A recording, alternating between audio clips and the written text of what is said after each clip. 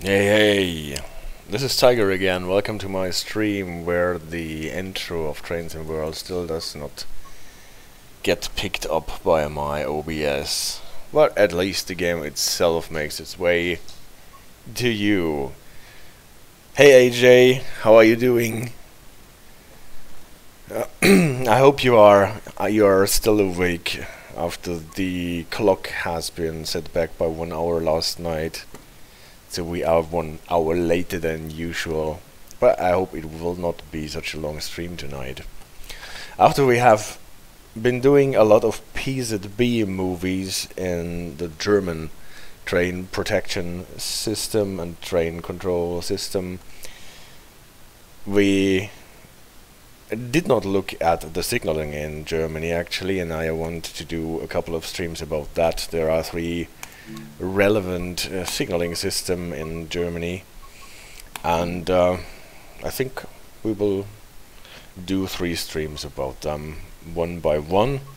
The first one will be about the most classic one, the HV signaling system, and for that we go on a very classic route, the classic trek through the Spessart, or whatever you want to call it, the Main-Spessart Bahn from Gemünden to Aschaffenburg. At the same time, I wanted to have a look at the cab car, the Bombardier cab car for the Dostos, that is paired usually with a BR 146.2 or a BR 143 or a BR 112.1. This is, I think, those 3 combinations I have seen in the game so far, and well, if you look in the forums about that, a lot of people always get mad because there are so many different versions of those vehicles in the game. Like here, the cab car to those trains. Fortunately, we can now see actually from which DLC the version derives. So you can see we have a 767.2 cab car from Würzburg Nord, Tarantarampe, Nahverkehr Dresden, Hamburg-Lübeck, Kassel-Würzburg. That is the most recent one. Main-Spessart, that is the one that actually belongs to the track that we are running today. And then there is one from the Rapid Transit, that is the Baureihe 182 DLC, where this one comes from. It's a 767.2 as well. They are thrown into the same pot by Dovetail Games, as you can see, because you can only select the 767.2 here, and then you get the 767.2 and the 766.2. They are more or less the same vehicles, but the 767 has a first-class compartment on the upper level, what the 766.2 does not have. So which one to pick? Actually, I tried a couple of them, and they are not always the same. They have differences between them, and some of them are quite annoying if you don't know that they are there. So I tried to do this run with the one that comes from the Main-Spessart Bahn actually, and I ran into the problem that the brakes are not, well, the brakes are releasing, but the traction lock does not go away until the brakes are fully released, obviously, throughout the whole train, and this can be quite annoying. So I thought, let's check the most recent one, Schnellfahrstrecke Kassel-Würzburg, and I actually want to start playing a service with this train, and for that I turn on the DLC. I already turned it on, and then the service, which one do we have? The correct one is already in. The 837, right, exactly. The good thing about the most recent one is that it has some switches and buttons animated now that have not been animated in the versions before. It has a working light switch again. What was the problem with the one in Tarantarampe? What was the most recent before Train Sim World 3? And Yeah, what you can see in this newish one, in the most recent one, you have a traction lock override switch that you can actually use. Maybe it is working. I did not really try it out if it is working, but this battery of switches here, they are now all animated. Operation mode switch, the front window heating, the underfloor heating, the niche heating, the air conditioner operation mode, the temperature, the fan speed, all those switches are now animated. If they actually do a lot or anything at all, I don't know. I think the operation mode switch, there is not really any sense in using a different operation mode, but this should be just here to ensure the compatibility with the different locomotives at the end. As you can see, it is only a cab car, there is no engine in it, we are just remote controlling the locomotive at the end, and this is, in this DLC, most of the time, at least it's the only one that I got, the Baureihe 146.2 that is working at the end. And I'm never really sure, well, if you pick the cab car from one DLC, if you get the locomotive from the same DLC, or if you get the locomotive from the DLC that you're actually running your train in, or what happens if this DLC does not have a locomotive of this type. I think you generally tend to get the locomotive that belongs to the cab car that you selected. So let's just start with this service, setting up this vehicle. The Sifa button is up here. You have a Sifa switch on some of them too. Here the Sifa fuse. It is usually already on by default. On the Tarante Rampe one it is off, so you need to switch it on here. PSB can be switched on here. The traction lock override, I don't think that we have to turn it on. The headlights is already set to headlights in this vehicle. On the one from Hamburg-Lübeck, if you get confused because you're always running with red marker lights here, it's because this switch is set to tail lights. On the Hamburg-Lübeck one, this is funny, you should not get the marker lights and the headlights if you switch it around like this. If you want to drive from the cab car, actually you should set it to headlights. On some of them you have to insert the lever to the reverser first before you can switch it to neutral and turn on the train. In all of those vehicles you have to unlock the brakes. You cannot open the doors before you not put the reverser to neutral or forward. Then you can either use the keyboard shorts or use this selector and then this lever to actually open or close it. Here you just select if you're operating left or right or both doors, and then here you execute the command. Never forget to unlock the brakes, we already said that. Since the brakes are released upon switching them on, I tend to use the direct brake to hold the train in place as long as we are boarding passengers. The train will always have a bit of brake cylinder pressure as long as the doors are open, but as soon as we close them, this will go out, and then the train must not roll away, obviously. Here are the brake gouges. You have the big one for the Hauptluftleitung, the brake pipe, that is the yellow hand. You have the red hand for the Hauptluftbehälterleitung, the main reservoir. You have this little one for the brake cylinders, and you have one for the Zeitbehälter. I have not ever seen this moving. I cannot either can I explain completely correctly what the Zeitbehälter does in a brake system, but from what I understood by reading it up, it softens a bit the pressure changes after releasing the brakes. And well, it is one more reservoir in the brake system, but it does not move, so I don't think that it actually works. The passenger information system works just automatically very well. at least on this DLC with all the vehicles that I tested. So we can just start our train.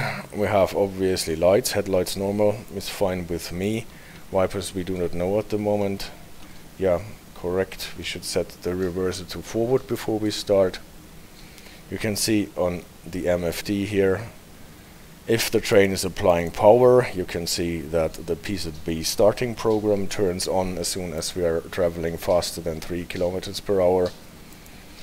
You can see that the first aspect as we have here is green over yellow without any numeral next to it. That is a signal that tells us we have to be slow after this signal, and we have to not exceed 40.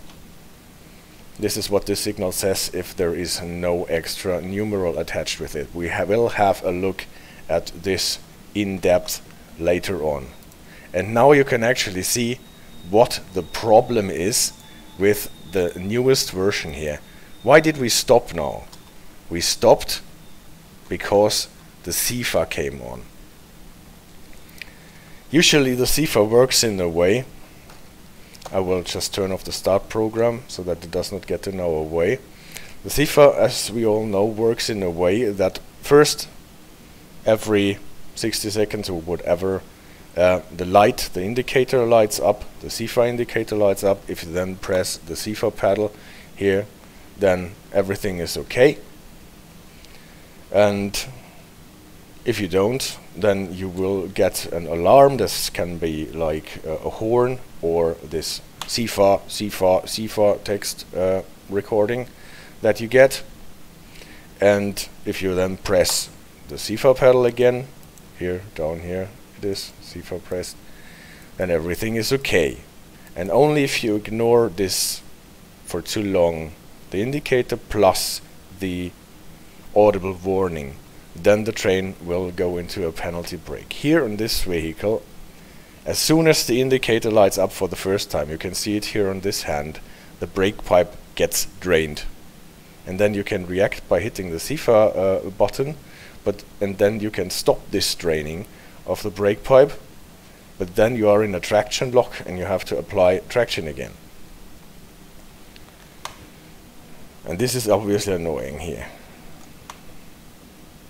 Here it happened again. I just happened to hit it in the moment that the indicator wanted to get on. But just have a look at it. Look at this square here. Yeah, that is not a problem. We are totally late, but we will stop this service here anyway, because I'm not doing this with this train that always applies a penalty brake by default every 60 seconds. See, plop, indicator got on, brake pipe is drained. I hit the Sifa pedal, brake pipe is no longer drained, it will fill again, but we have a traction lock. We have to apply the traction anew. We have to reset our throttle, wait until the brake cylinder pressure drops, and as soon as it's beyond 2 bars or whatever, we can activate it again. So much for the demands on the forum, where people ask that all the different versions should be reduced to the most recent one, because that is the best one. That is true in a way, but at least in connection with the Baureihe 146, this is a problem, because the Sifa here does not work in the way that it is supposed to. Just give it another try. We are just accelerating. We're looking at the indicator here and at the same time at the yellow hand here, and as soon as the indicator lights up, the brake pipe is drained. I can counteract it if I press it fast enough, but this is not how the system is supposed to work. Yeah. And then obviously we can counteract it, but just accelerating again. I hope they fix it. I think it is not a problem of the cab car here, it is a problem of the locomotive. What you can see here is the typical signals of the HV system those diagonally arranged signals that are the distance signals. Yes, we start over with a different one, actually.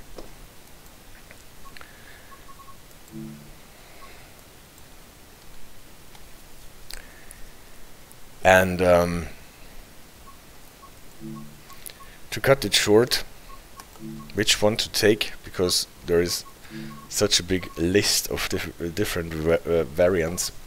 What you can totally take and use if you want to have one with a first class apartment, take the one from the Ruhr-Sieg Nord. That is one of the oldest ones, but it is working perfectly, I think, in my opinion. You can also take the Tarantarampe one. That is one without the first class department. It is a 766. I pick this one, and I take a different service as well, because I wanted to demonstrate a different signaling sequence at the start, because we are starting from a different platform. We will get a slightly different signal here. So I hope it shows. We are starting very early. This is why we want to start in summer, so that we see things better. So let's go to June on a clear day and start all over. But you can totally see the fun that you can have with those vehicles on a route like this. It totally depends on which one you take. Whether you can release your brakes, whether you can operate stuff perfectly. So, okay, set it up properly.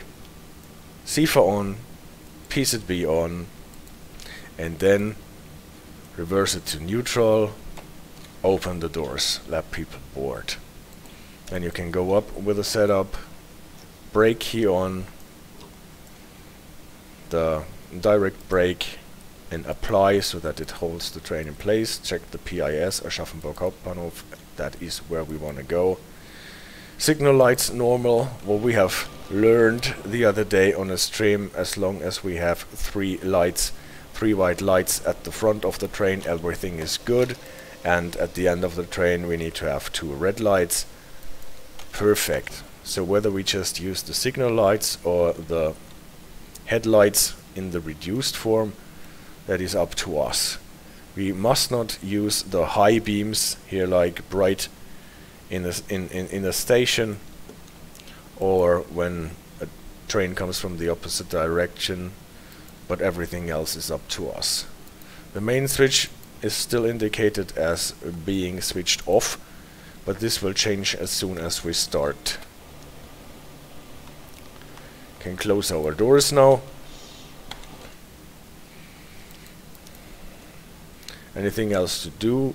Brakes are set up, reverser is set up. We just have to wait for the time. Then we release the direct brake and we start our train. It's nice enough that they always let us start with the dark mode on the MFDs here, unlike the Talent 2.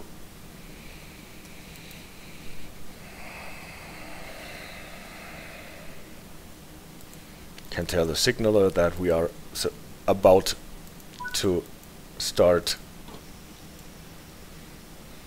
as soon as the pressure in the brake cylinders drops. We can accelerate with about 40 to 50 kilonewtons per traction motor.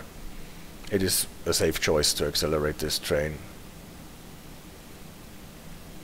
But we have our signal green over yellow, but this time there is a 6 attached to it, meaning we mustn't go faster than 60.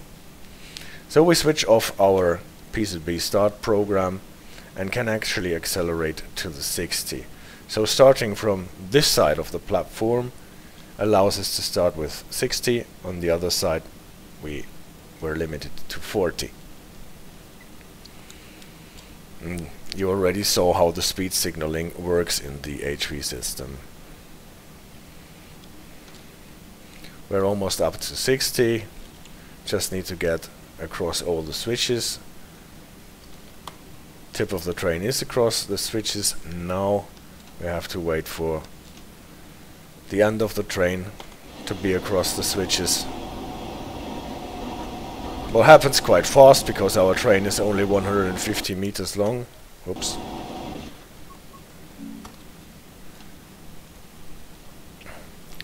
And now we can accelerate to 110. What is line speed here? Here you can see a distance signal telling us that the next main signal will be green. Just introducing the signals a bit, here you can see distance signal repeaters announcing that the next signal will be red. How to distinguish distant signals and signal repeaters, we will talk about that in a very short while. Here was a distant signal repeater telling us that the next distant signal will be green, and here is the next main signal and a distant signal at the same post. Always telling us that the signals are green, that we can proceed, but we have to stop at the station. So we are not slowing down because of the signals, but because the station is ahead. Langenprozelten is the name of this station. How much do we weigh today? 360 tons is the weight of the train, so it is ridiculous if you compare it with the freight trains that we moved last week. Obviously.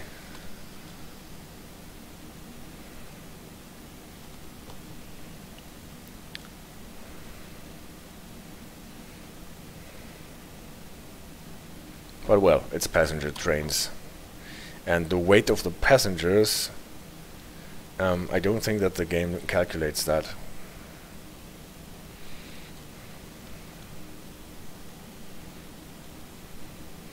It's also not so easy to calculate in real life. So, this is the first stop in Langenprozelten. And I would take the opportunity to go into the theory part, the presentation about the HV signaling system in Germany. We have a couple of signaling systems in Germany, especially 3 of them are in use. The HV system, which is the classic signaling system. Then we have the KS system, which is the most recent system, and the one that is the future system. So every signal, or at least every signal box and its signals that gets replaced by KS signals. We will talk about this in a different stream. And then there is the HL signaling system that we have in Eastern Germany, that was invented in the German Democratic Republic, and that is still there until the signal boxes with its signals will be replaced eventually. So those 3 signaling systems are the relevant ones, and in the HV signaling systems we have obviously the old semaphore signals, which I will not talk about today. I will do this as soon as Train Sim World 3 or Train Sim World will have those signals in any DLC, but they are not yet, and well, so I just cut them, and I will only talk about the HV light signals and the system. I will not just show you pictures of the signals and tell you what they are called and what they mean, but I want to show you the system, in what sequence they are used, and why it makes sense that they have names that they have and that they come in a sequence like this. And then it is, in my opinion, much more easy to memorize what they are doing. So this is your track, this is your train, and obviously you have signals. The most easiest one, show a green light and everybody knows you can just pass. You can drive with the maximum authorized speed, the track speed, and the signals do not interfere. It is just clear, go ahead. This is called an HP main signal. HP for, well, Hauptsignal, and main signal, and the number is 1 for proceed. And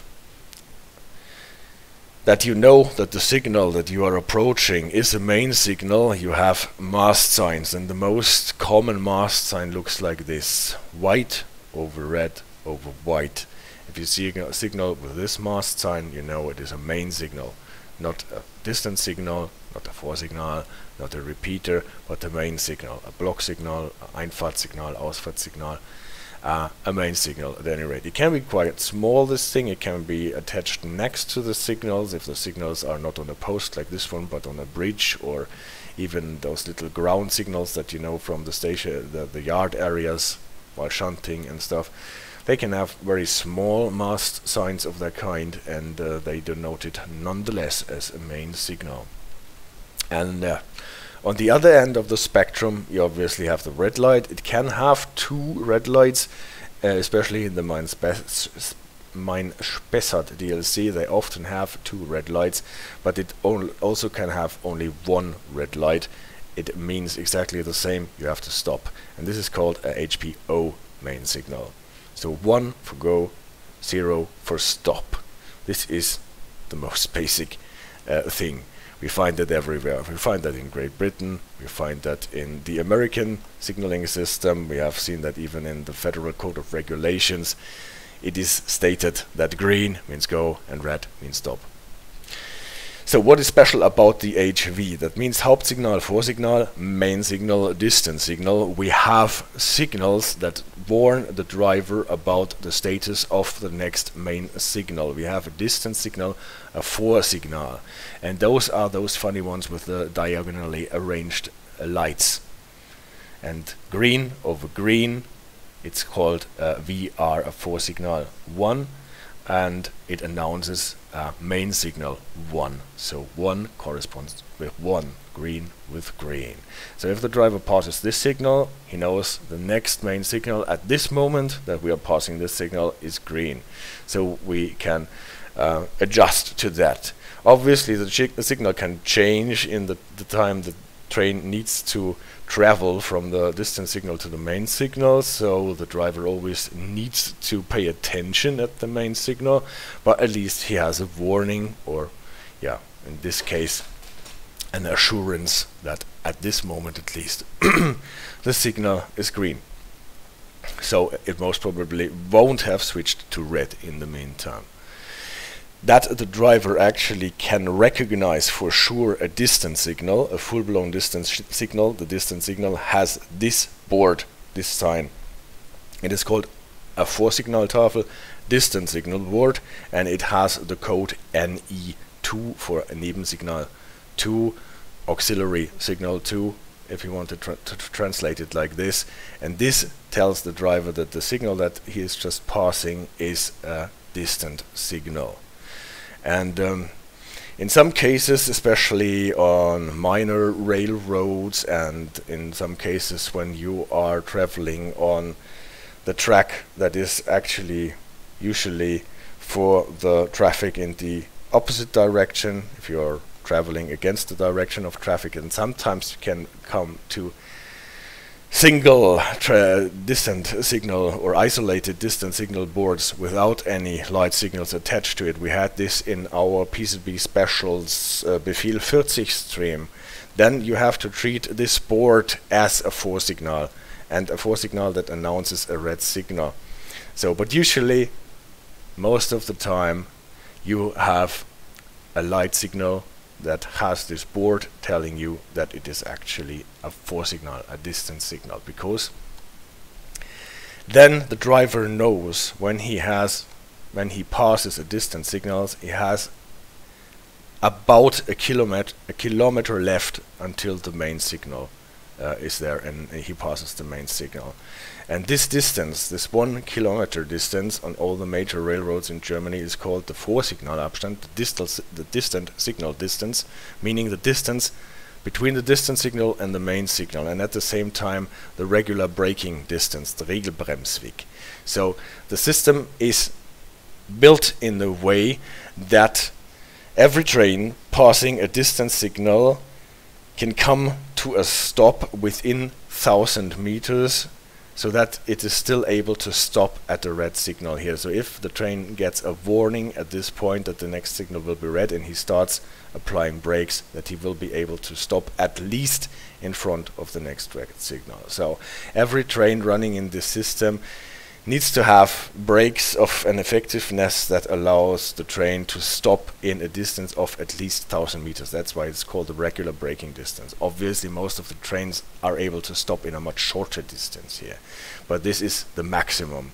So it needs to be ensured that the train can stop, otherwise a warning does not make sense. If the train gets a warning and it is not able to stop in 1000 meters before he runs the red signal, then the whole warning does not make a lot of sense. So if you come across those words, Regelbremsweg, regular braking distance, it is this. On major railroads it is 1000 meters, more or less. On minor railroads it can be less. There are Bremstafeln, brake tables for Regelbremsweg of 500, 400, 300 meters. This slows everything down, obviously, because the trains need to be able to stop in this short distance. So it is only for minor railroads, and in the game we always have this 1000 meter Regelbremsweg. If the main signals are not more than a kilometer apart, but are put up in the regular braking distance, then obviously it does not make a lot of sense to put the distance signal a couple of meters after or before the main signal. You can attach it to the same post. This is why you sometimes see signals that look like this. You have a signal with one light and a signal with two lights. Then you can see you have a main signal and a distance signal attached to the same post, right? And you can see the distance signal that announces a red stop signal is the yellow one, yellow over yellow, and it is called a 4-signal O, corresponding with O. It is not red because you never want to your driver to pass a red signal without the proper caution, so it is yellow. So the yellow warns you about the red, the green warns you about the green. So you can already see 1 and 1, O and O. What is this now? Sometimes because of the layout of the track, there are curves, there are bends, there are obstacles in the way. The driver cannot see the main signal from very far ahead, and obviously the signal can change between the driver passing the distance signal until he gets to the main signal. So sometimes it makes sense to repeat the distance signal. This is why you sometimes have distance signal repeaters that show the current state of the main signal. They have the same name as the distance signal, VR1 in this case. Obviously they can look like yellow over yellow if they repeat this distance signal here. But they do not have this NE2 board. They do not have a distant signal board, so that the driver knows, okay, this is only a repeater and not a full-blown distance signal, which is important because if he thinks this is a distance signal, he thinks he has another 1000 meters until the main signal comes. And this is obviously not true. The distance here can be much shorter. So that's why a repeater does not have this NE2 board, and why it is important that the driver can see what is a distance signal, what is only a repeater. And at the same time, in the HV system, the repeater gets this little white auxiliary light in the top left corner. So these two things make it enable the driver to distinguish a repeater from a full-blown distance signal. Just on a side note, you know, if you watch the PZB streams, and if you're using PZB already in the game, that you usually have only to acknowledge the magnets that are fixed to the full-blown distance signals, and in the game most of the distance signal repeaters do not have magnets. The operating rules require the driver to acknowledge the distance signal repeaters as well, even if there are no magnets. And sometimes there can be magnets even on distance signal repeaters. So if you want to drive according to the operating rules, then you have to acknowledge the repeaters just like the distance signals, even if you know they are just repeaters. Yeah, that is already the system for yellow announcing red, green announcing green, VRO announcing HPO, VR1 announcing HP1, and what is a distant signal repeater as compared to a distant signal. There is only one more aspect left, that is the HP2, and we have already seen that when we started our train. It is green over yellow, and that tells us we have to go slow. And what exactly is slow? If there is no other numeral shown with a signal, it is 40. So if you just see this signal and nothing else, you know you have to go 40 starting at this point. And it is announced by a distance signal that looks like this, just the same.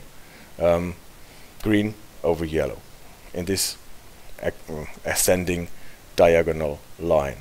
And now, why does this signal here have a white light? It has a distance signal board and it has a white light. I just said, okay, this white light shows us that it is a distance signal repeater. So why can a distance signal, it definitely has a distance signal board, so it is a full-blown distance signal, can have this white light.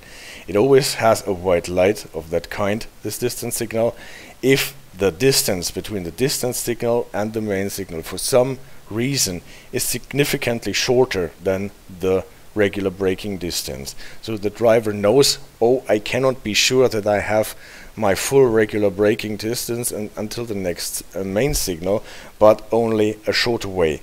And this white light should always be shown if the distance is shorter than 5% less than the regular braking distance, and this translates to less than 950 meters. Then we have a full-blown distance signal with the white light, and it is in the HV system always on the top left for the repeaters as well as for the signals that are closer to the main signal than usual. It is different in the KS system. There you only have the white light on the top left in this case, where the signal is closer to the main signal, and the repeaters have the white light on the bottom left, not on the top left. But this is a different signaling system. The HV signaling system, the repeaters have it on the top left as well. So if this signal is not supposed to tell you to go 40 max, but a different number, we need an auxiliary signal. This is, for example, one that looks like this. It can be in a triangular box, it can be in a rectangular box. The important thing is it is a white numeral on black ground. It is called a ZS3 signal, an auxiliary signal number 3. And it is announced usually on the distance signal with a ZS3V signal. And the important thing about this is that it is a yellow number. So always the yellow is the warning, the white or the black is the definite sign.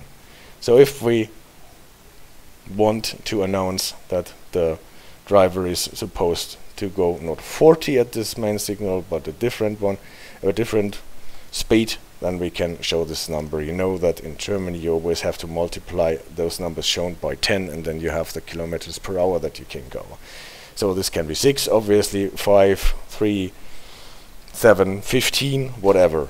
Like, it's 16 is obviously the max, but this is never shown in a reduction here, because 16 is 160 is the speed that no train without LCB can supersede or exceed by law. Anyway, so those numbers shown here, if it is a reduction, is only until 15. Here it can be 16 theoretically, but I guess you don't get it here. Mostly it is numbers like 6, 9, 7, sometimes 10, 12. Yeah. What is this? Those are boards that tell the driver that he is approaching a distance signal. Not only a distance signal of that kind, obviously here it is the same. They can announce a full-blown distance signal. They do not announce repeaters, They do not announce distance signals that are fixed at the same post as the main signal. So this here is not announced by those distance signal announcement boards, or Vorsignal Bahn as they are called in German. But every other distance signal on the open track is in station areas. They are not used as well. They usually look like this. Sometimes they can be actually square signs with those stripes, and usually you have 3 of them. Like 1 stripe is the last one in front of the distance signal, 2, 3 is are the more distant, and in some cases there can be 2 more. There can be 4 stripes and 5 stripes if need be, but usually the 3-striped one is the first that you see, and they are called NE3. You can see the distant signal board is NE2, and the NE3 are those signs. And what is nice, because every time you need to check how far your train traveled, just for speed reductions and stuff, you need to know if the end of your train has already passed the speed changing point. The last striped board should always be put in a distance of about 100 meters in front of the distance signal, and the other signs should have a distance of 75 meters among them. So if you have, like we have, a train that is about 150 meters long, you can see on these boards quite easily when you have traveled a length of 150 meters, more easily than you can see it from the distance signal boards. What is this? A white triangle sitting on the first distance signal announcement board. You get this every time you have this white light on the distant signal. So every time the distance signal is closer to the main signal than 950 meters, it has the white auxiliary light on top of here, and the first announcement board should have this white triangle on top of it. And then the driver already knows, okay, when he passes the next distance signal, the distance will be shorter. And this is more or less the whole HV signaling system as far as light signals are concerned. We only have 3 numbers, 0, 1 and 2. We have a main signal of every kind, red, green and green over yellow, and we have the corresponding Vorsignale for it. The yellow over yellow, 0 announcing the 0 red, the green over green, 1 announcing the 1 green, and the yellow ascending green announcing the green over yellow, the HP2 and the Vorsignal 2. And as far as speed signaling goes, we have the ZS3 and ZS3V signals to tell us. This is how the whole system works here. And then I wanted to discuss the signs that tell us about track limits.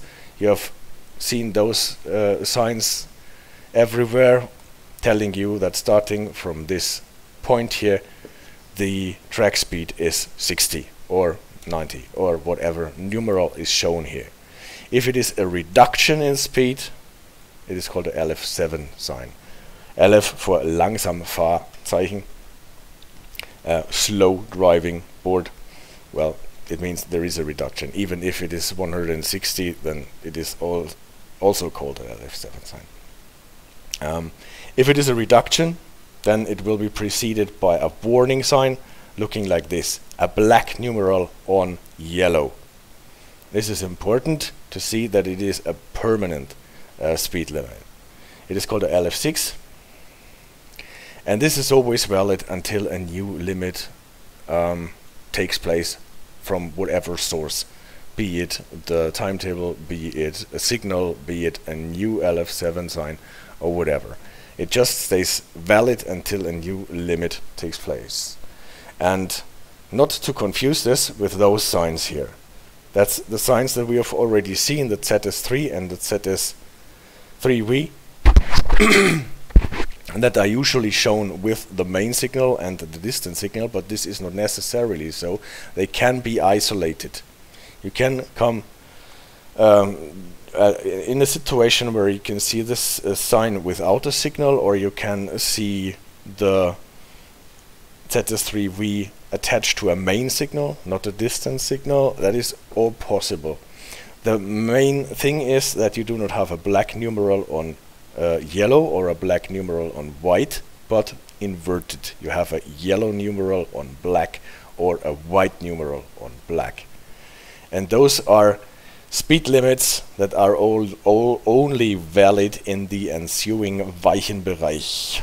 So that means more or less throughout the interlockings that are behind those signs. And as soon as your train has cleared the interlocking area and is back on the open track, then you can go back to line speed that you can read up in your timetable or from whatever source. So those speed limits end automatically, the one on the top not. They just stay valid until there is a new limit. Obviously, if you use light signals, you do not necessarily need the triangular shape, and you do not need the border around them. You can just have black boxes with the white numeral shown on black or the yellow numeral shown on black, as is the case on most signals where you fix them to. But also those can be isolated, fixed somewhere, and you can see the important thing is yellow on black, white on black here. Two things that you must not confuse are those two arrows. Sometimes you see signs with this kind of arrow, sometimes you see signs with this kind of arrow. This kind of arrow here, the white triangle on black ground, just tells you to which track the sign belongs. So usually signs are put up on the right of the track that you are running on, and those are the signs that are relevant for you. But sometimes there is no room to put them on the right side, so they are put up on the left side, or in any other case where there can be confusion to which track this sign belongs to, then you can have an arrow of that kind. It just tells you if this sign is on the left and you see this arrow, you know this sign belongs to you, even though it is on the left. So they just tell you which track the sign is attached to. Unlike this arrow here, this arrow does not tell you which track this sign belongs to, but it tells you that the announced reduction in speed limit is not valid for the track in front of you, but for some diverging track. So that you are if you are diverging from the main track to the right in this case, then you will encounter a limit to 6. If you go straight ahead, then not. If you diverge to the left, also not. Only if you diverge to the right. So this is just in the future. Diverging, then you will run into a limit, and this is right now. The sign belongs to the right one or the left one. Okay, this is what I wanted to tell you today about the HV signaling system and the speed limit boards that are usually used in connection with this and other signaling systems. And we can go back to the train and see the signaling system in action. We are in Langenprotzelten, I think was the name of this station, and there are tons of passengers coming out of our train here.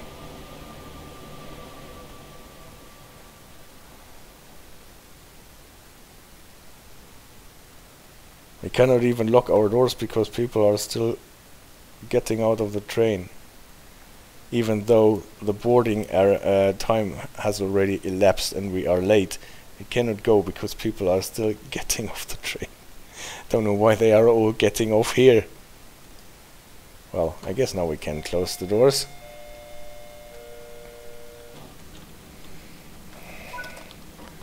Oh, releasing the brakes takes a bit because we applied them so hard. And then again.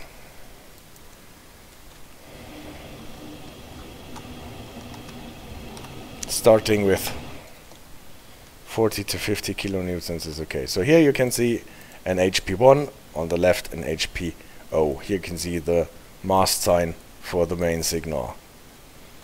yellow over red, nonsense, white over red over white. Track limit is still 110 when we are starting at Langenbrot-Zelten.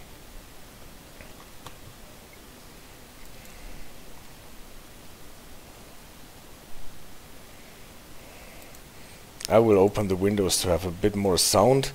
Obviously we will not hear too much engine sound because the locomotive is at the end of the train.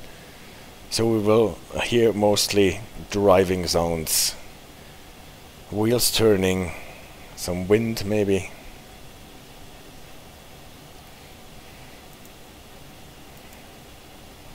This makes it quite relaxed to drive from the cab car because you do not hear the engine.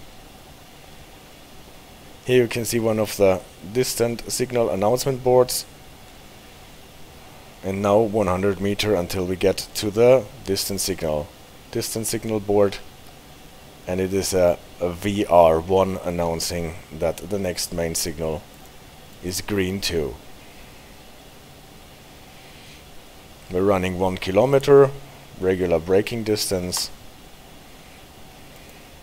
And then we hit the main signal. In the meantime, we should pass a LF7 sign showing 13, meaning we can speed up to the 130, but not before the train has passed the speed changing point. Here is the main signal now, showing a HP1.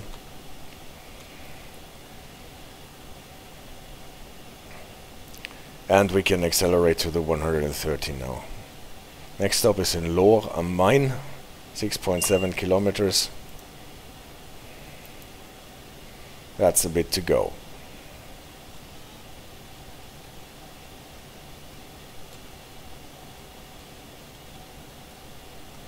We do not have any kind of cruise control system on our cab car here. So we have to watch and adjust the speed manually with our brakes and the throttle. Again, announcement boards, 3 strikes, 2 strikes, 1 strike, 100 meter, distance signal, VR1, everything okay. 1000 meters, a regular braking distance, then we hit the main signal, most probably showing a green light.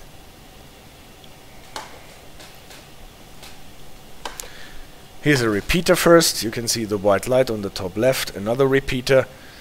You can see that they don't have the X boards because they are only repeaters, and here is the main signal, and the repeaters are here because we are running through a bend and we cannot see the main signal from afar. Now we're going through a junction on a line that allows faster travel.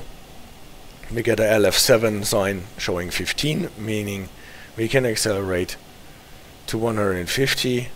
The distance signal announcement boards show us when our train has traveled 150 meters very nicely, so we can accelerate to the 150.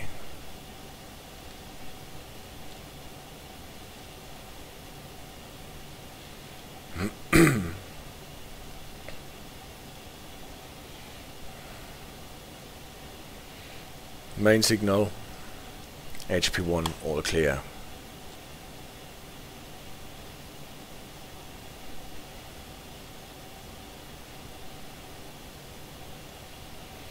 Now there is an announcement board ahead, LF6, showing us that we have to slow down to 13, meaning 130.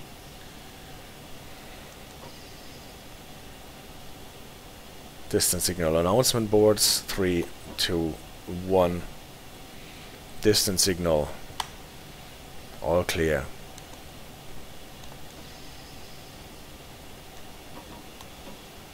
I brought down the speed to 130 because soon enough we will hit a sign with a 13, like here.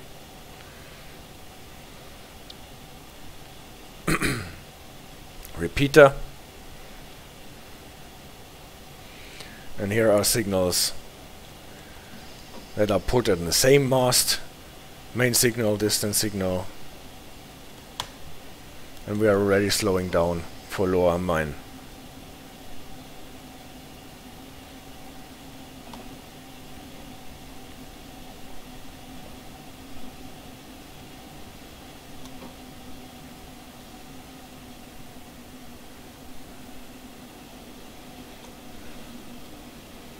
I have to say that this train here, it brakes like a race car.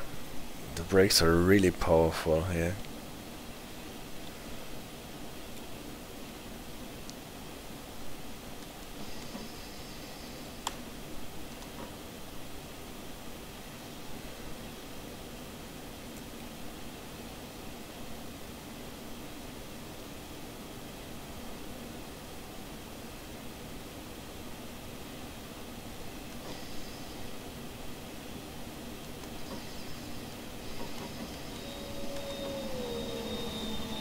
Okay, now I'm a bit late anyway on the brakes.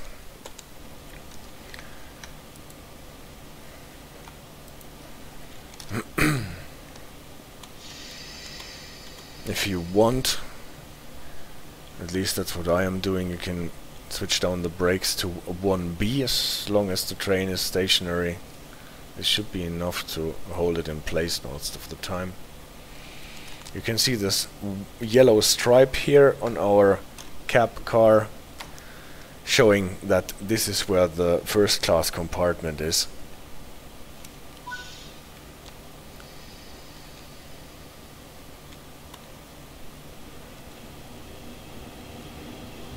And off we go.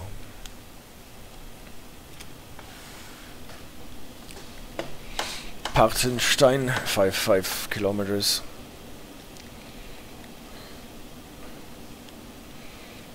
That's the thing that I try to do all the time. When I'm starting from a station, I always check what is the next station and how far away. At some point you can actually turn off this thing on the top left as well.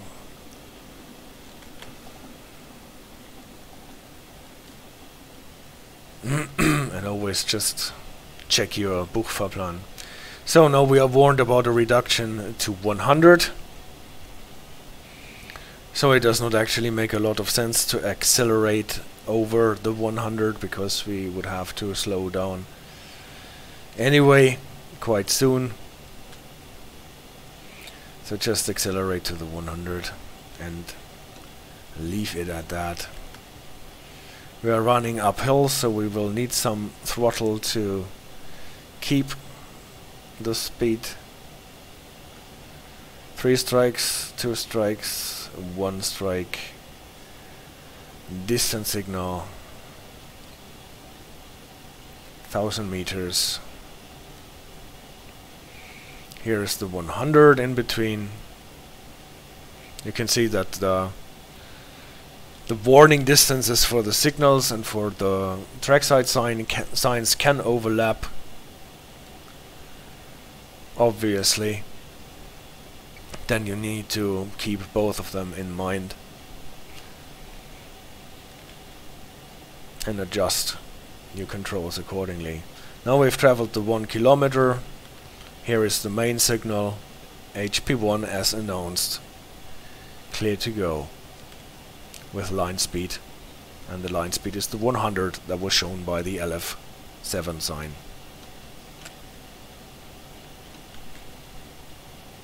Since we're going uphill, we can control speed with the throttle alone. We do not need to use the brakes at all. You can see by the heavy swaying of the cab that the engine has to work hard to push the train uphill.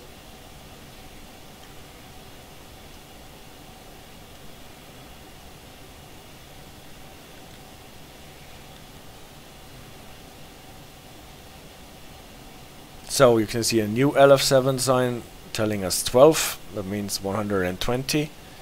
You saw that it wasn't announced by an LF6 sign because it was not a reduction in speed limit but an increase.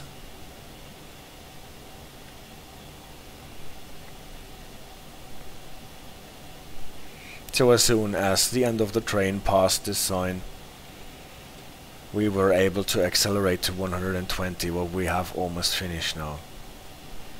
But now we're closing into the station.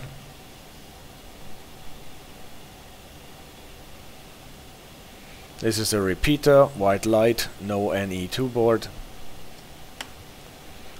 And now that we are 1.2 kilometers from the station, I let the train coast and then I start applying some brakes.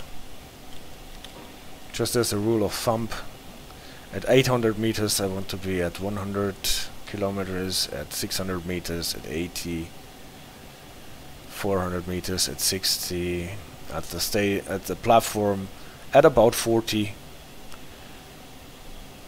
At 200 meters I start decelerating to 20, and from the 20 I more or less try to stop by applying full brakes at the end of the platform.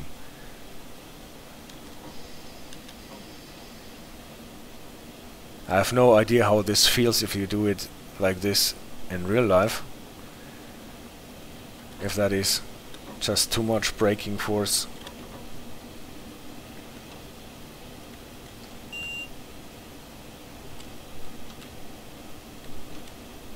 So 20, and at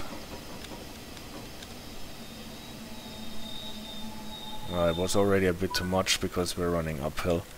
Okay.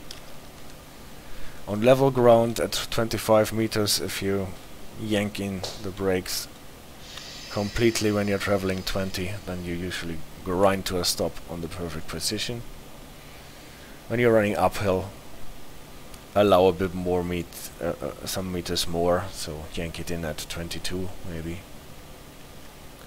Well, we're back on timetable. Isn't it great, AJ? We've made up time.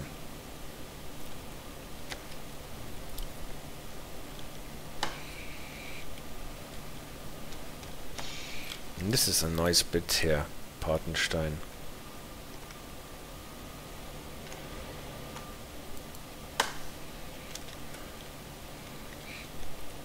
There is a main signal just in front of us showing the HP1 aspect, allowing us to resume with track speed. Track speed was 120 if I remember correctly. So this is what we are aiming for. Wiestal is the next station, 6.4 kilometers, and still a run uphill. On dry conditions, it is totally safe to apply 50 kilonewtons per traction motor. Let's have some external shots. It is a beautiful landscape that we're running through here. Sometimes you would wish for a bit more trees on the hills that are further away. But this does not change anything at the verdict that this is a very, very beautiful DLC here.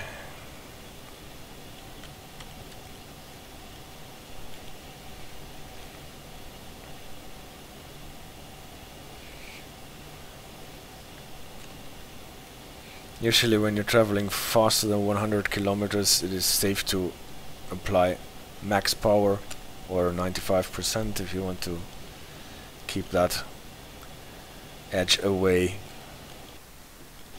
Oh, I'm already speeding the 120, I shouldn't do that. Didn't pay attention, sorry. Back to below 120.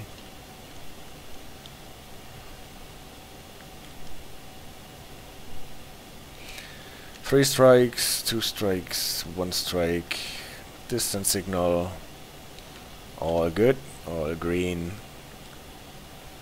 1 kilometer regular braking distance until we had the next main signal.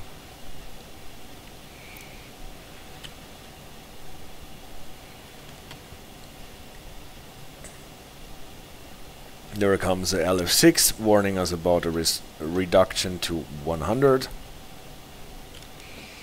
Since we're running uphill, we can either let the train just coast and lose the momentum on its own, or use the smallest amount of brake force that we can apply, the 1A.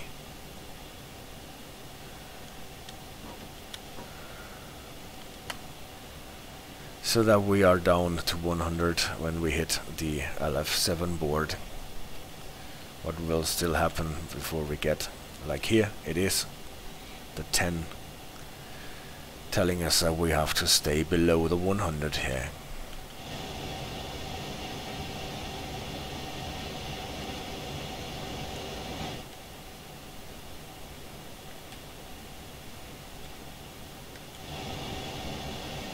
Some externals.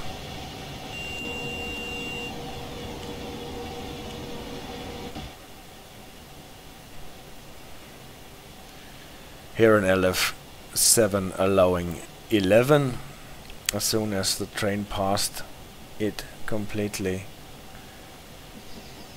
Ah, this is the brake. What am I doing? Just wanted to apply some throttle.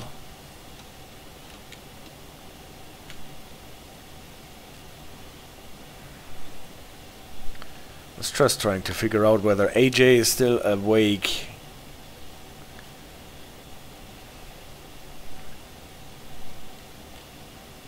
Well, probably she fell asleep. Distance signal. Another train set of our kind coming from the opposite direction.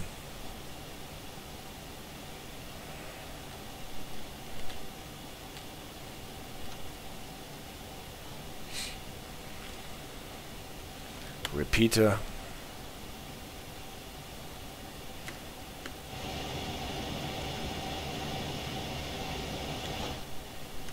Oopala. We are close to the station. But just like I said, this thing brakes like a race car.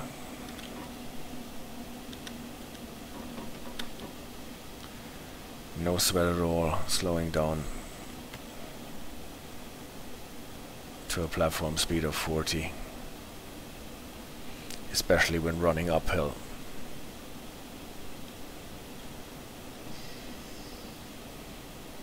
Now we are on level ground here, I guess.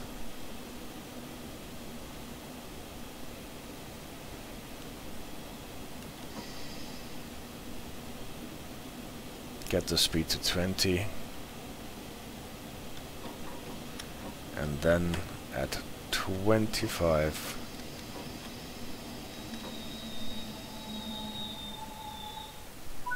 Almost.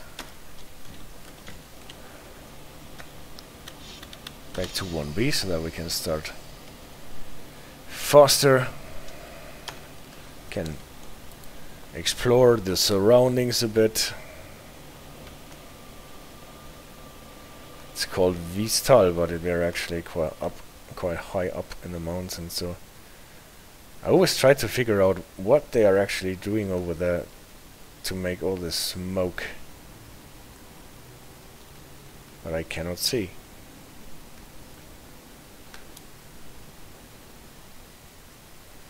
I suspect them to fry some sausages, I guess.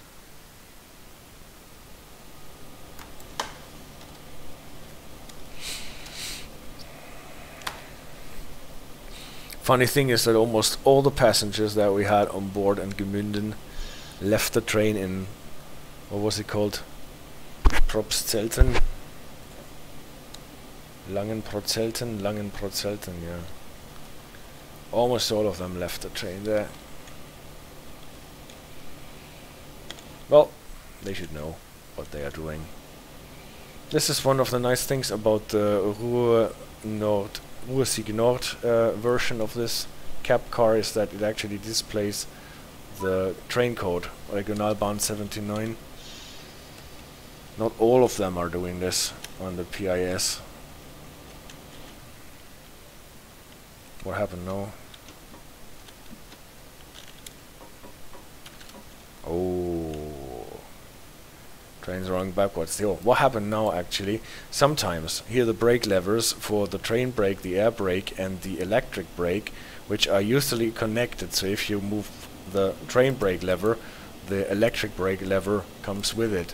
Sometimes this connection gets broken, those two levers get disconnected, and then it can be that the electric brake is still on even if you release the air brake. Then you have to release the electric brake manually, either by using this lever in the modeled cap or by using the shortcuts for the dynamic brake.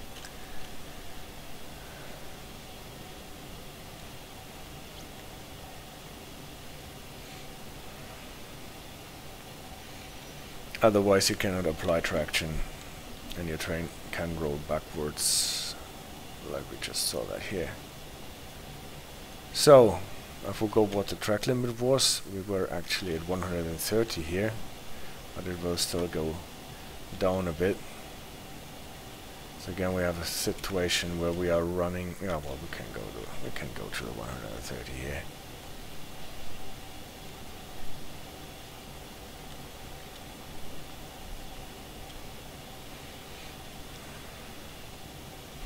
We will be warned soon enough.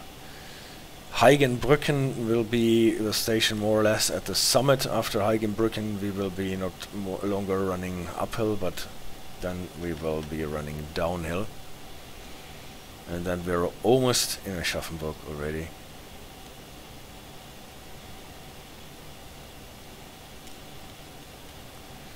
So 130, and there is an LF6 sign telling us we have to slow down to 120. Okay, this cannot be so hard. You just let the gradient work and the train coast below the 120.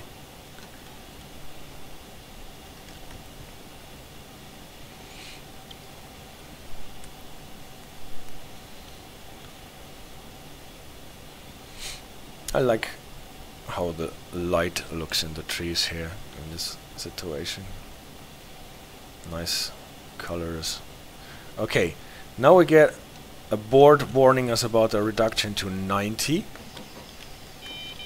Well, we actually have to acknowledge PZB wise, and then an not an HP, a VR2 signal telling us that we have to expect an HP2 signal.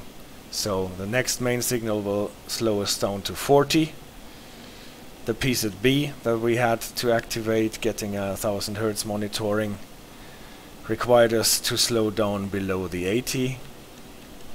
Within 23 seconds you saw that was totally not a problem. I might have yanked in the brakes too hard. So we're actually almost down to the 40. That we have to slow down at the next main, and it will be visible just like now. You can see it green over yellow with no numeral accompanying it. This is an HP2 indicating 40. And at the same time we have a distance signal yellow over yellow telling us that we have to expect a stop. Again, we have to acknowledge this, the yellow over yellow, and the other signs, they were irrelevant because the signals take precedence over the trackside signals. So the signals announcing a reduction to 70 and the LF7 announcing a limit of 90 starting at this point, they were irrelevant because we had to slow down below 40 and expect a stop. So that is what we are doing. We are expecting a stop, so we are expecting a red light on the next main. What is most probably the exit signal after the station, and we have to stop there anyway. This is the reason why we got the reduction to 40. because we are going on this little siding here, so that we are not in the way for trains passing the station on the main line.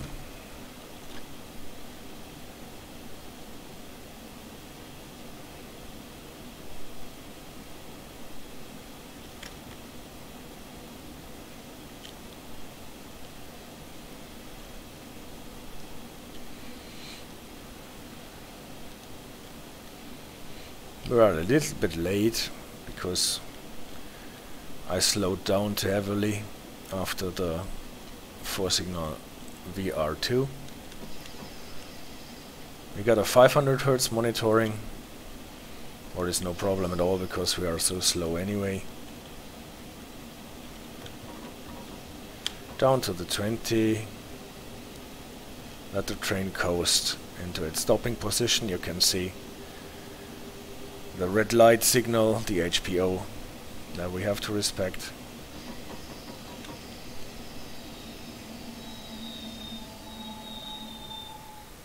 And here's still not.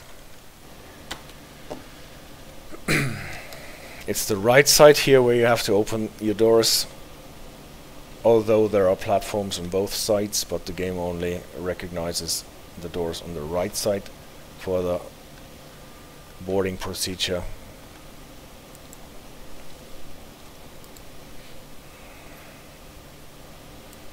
And again, this is the summit station more or less. Starting from here, we are going through a tunnel and then we go down. We are already allowed to lock the doors, but the signal is still red, so the dispatcher keeps us waiting. Maybe a different train is supposed to start before we do that. You can see after the station all the sidings are reconnected to that pair of tracks, 2 tracks running into the tunnel, through the tunnel. And here is a train actually, the Traxx precedence over us. The dispatcher actually lets a freight train go first and the passenger train has to wait. You can see that this signal switched to red too after the train is occupying the block now, obviously. And then we will see. Maybe we will be allowed to go as soon as the block is cleared again. On the signals you can actually see quite nicely that every color has its own lamp, so the lamps do not just change their color, they do not get just a different lens or filter in front of them. There are actually lamps for each color, for each aspect. This one might be the green over yellow if you want to show it like this, and the 2 reds, and those small reds are for the white dots for the SH1 signal that we have discussed in the PZB Specials Befehl 40 stream. You can also see that the distance signals here actually have 2 lamps next to each other to show green and yellow in the combination that is appropriate. We can see that the dispatcher has obviously a liking for the freight trains. It even grants the light engine precedence over us. So the light engine can go first and we still have to wait.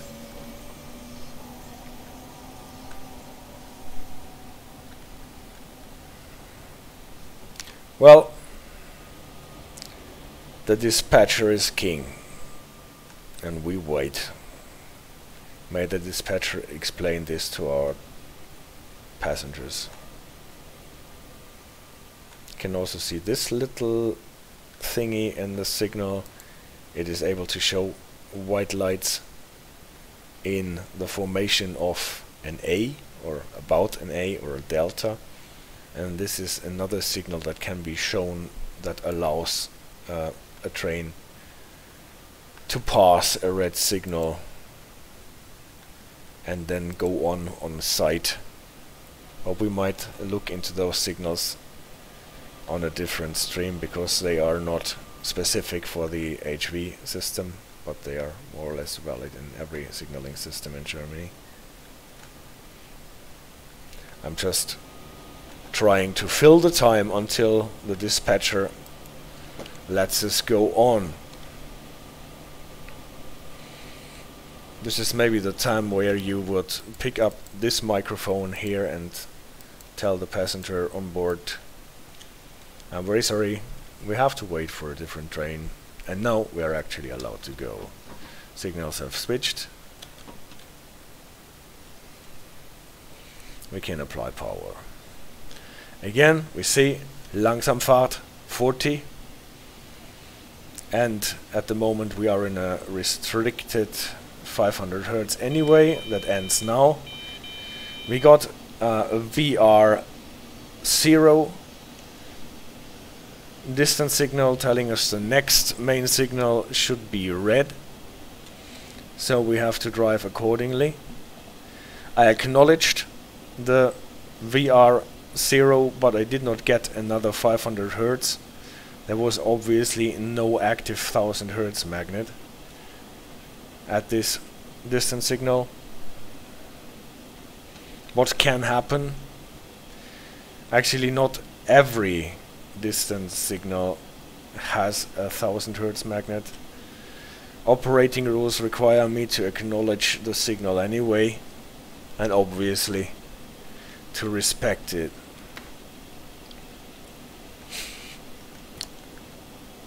Since I got a VR 0 signal and have to expect a red signal on the next main, I also have to expect a 500 Hertz PZB monitoring. This is why I'm not accelerating beyond the 60, even though the track limit is 70. Because you might remember on PZB-0 you must not hit the 500 Hertz magnet with more than 60, otherwise you will get an immediate penalty break. You can watch the PZB-0 and the talented Tempomat stream or video if you want to refresh knowledge about this. Now we passed the LF712 sign. That means after the train has passed it, what should have happened now? We can accelerate to the 120. Since we passed the next main signal, it was no longer red. Probably it has changed because the light engine in front of us might have diverged from the track. At least we got it clear, and so we can go on and accelerate to 120. Now that we are running downhill, I will take away the throttle earlier at 110 maybe, and then I will use the electric brake only to manage speed, just as I would do it on a American diesel electric locomotive in sand patch grade, running downhill, managing speed with the dynamics. I just use the electric brake here. You can see the brake power that is applied by the electric brake here on the yellow element on the MFD, and you can see this lever here moving, and the train brake, the air brake, stays in its position, and I'm only moving this lever here with my keyboard shortcut.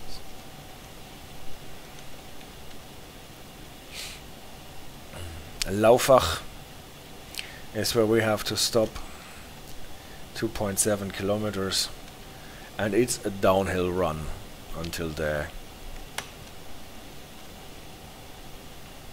No throttle, just using the electric brake to manage the speed. And when we're closing in on the station, then obviously I will use the train brakes to slow down. Like electric brakes, I use them isolatedly if I just want to manage the speed, to hold the train. Use it as a holding brake, not as a stopping or slowing down brake.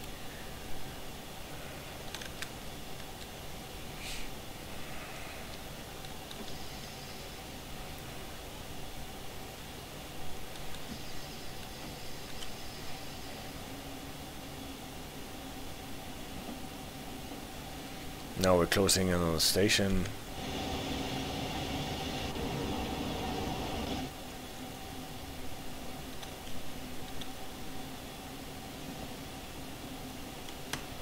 Connection between the train brake lever and the e-brake lever has been re-established.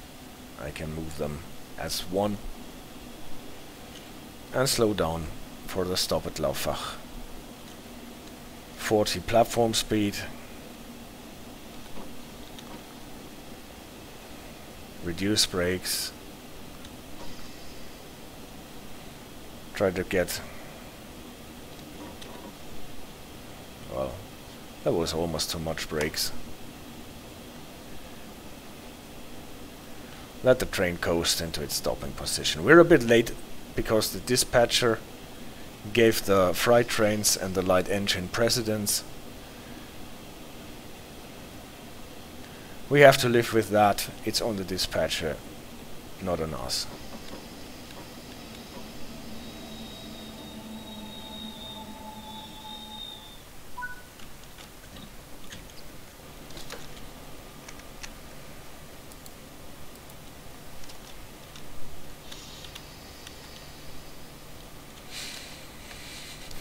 If you compare passengers getting off the train here with passengers getting off the train and at Langenprozelten, you always wonder what great thing is there in Langenprozelten for all the people getting off the train there.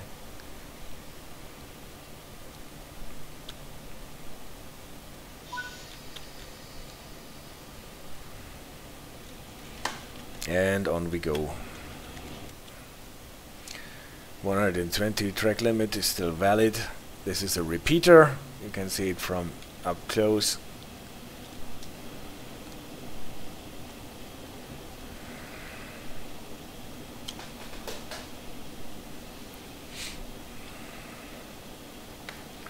This is the next main. Again, the mast sign white over red over white, showing HP1.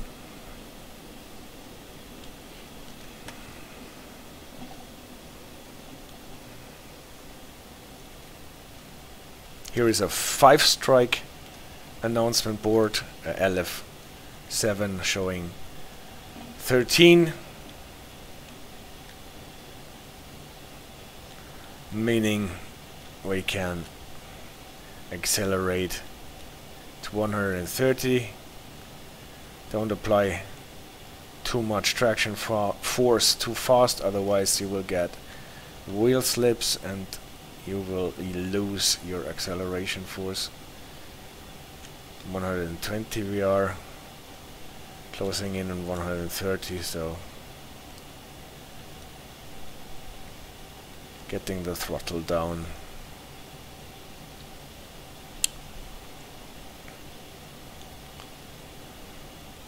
On this main signal you could see a variation of the mast sign, but it is still a main signal. Mostly or mainly those variations in the mast sign tell you what you have to do if a signal, a main signal, is distorted or black or in any way not functioning the way that it is expected to function. Then you can determine from those mast signs what you are allowed to do, what you must do. Some of them allow you to pass them without contacting the dispatcher. Some allow you to proceed only after contacting the dispatcher, and so on. Whether you have to go on... Oh, I missed my stop. Jesus Christ. That was too much explanation.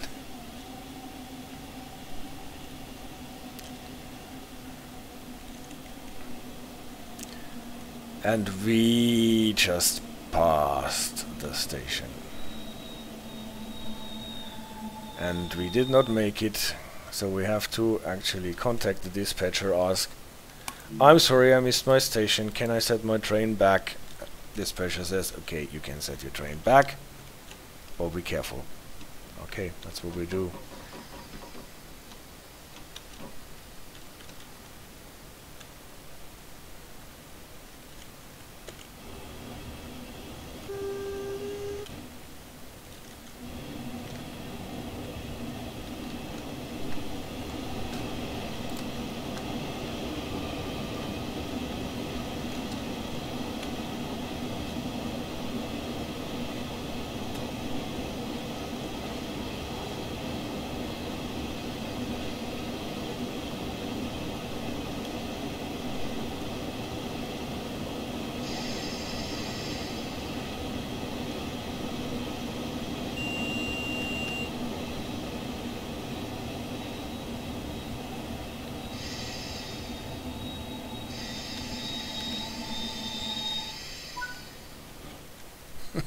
right.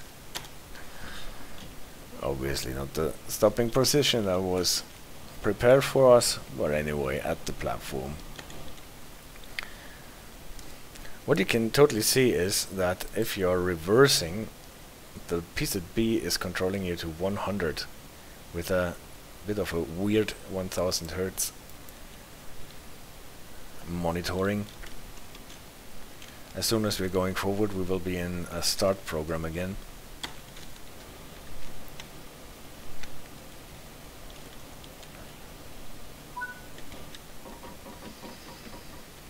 Okay, the delay is no longer on the dispatcher, it is on us exclusively, because, or on me, because I missed the station due to lengthy explanations about mast signs.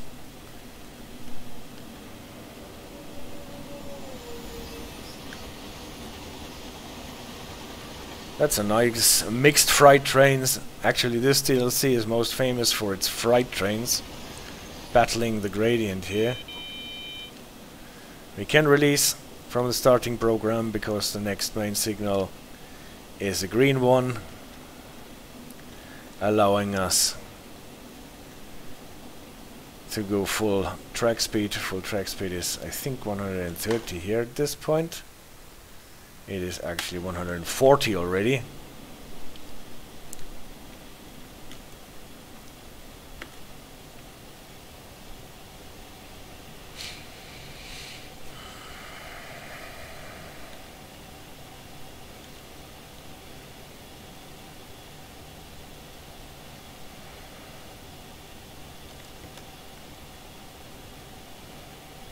And we're actually getting into that part of the track where we can go 160.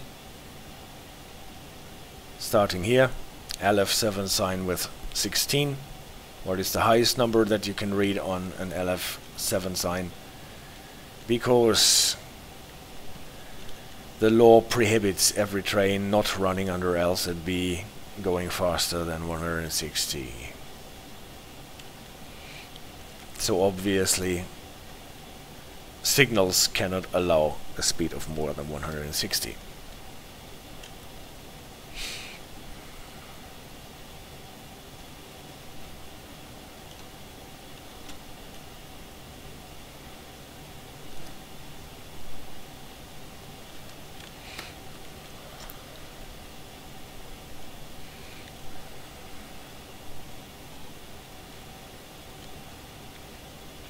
(160) to Aschaffenburg. Announcement 2, 150, okay. That is not the harshest of all reductions.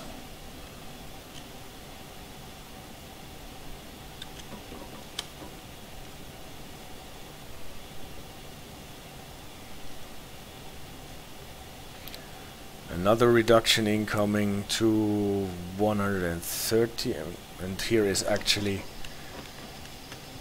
did you see it? A VR2 announcing a reduction to 60. PZB requires us to slow down below the 80 within the 23 seconds, and then we have the rest of the kilometer, the regular braking distance, to slow down to the 60 that were announced by the VR2 distance signal. The 11 here is not really relevant anymore, and here around the bend there is, as you can see, the HP2 announcing the 60, and we get a VRO announcing a stop. So we have to acknowledge the VRO signal and can go on with 60 into our parking position.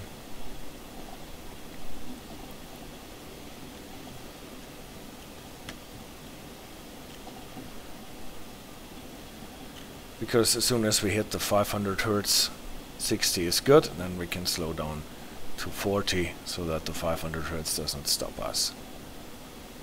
This is Aschaffenburg station.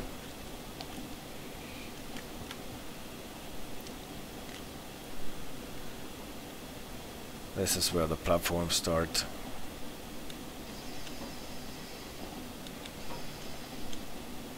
bring down the speed to about 40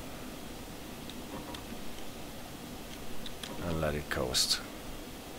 Soon enough we will get the 500 Hertz. You can already see it coming up.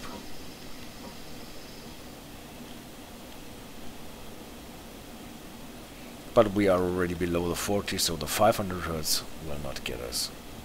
This is most probably the 500 Hertz magnet. Blop, there it is. From a speed of 20, now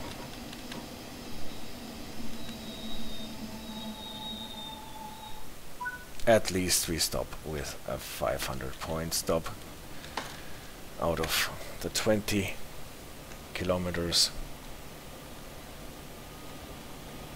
The PIS does not show any delay. Well, anyway, we have been a bit late,